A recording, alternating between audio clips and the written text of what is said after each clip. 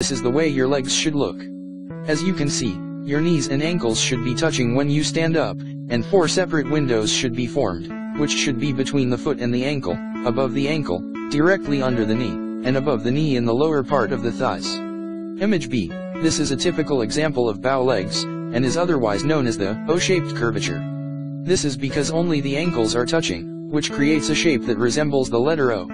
Image C. This is known as an X-shaped curvature, or knock knees, because the knees are typically touching when standing, but the ankles are kept apart, which creates a shape that resembles the letter X.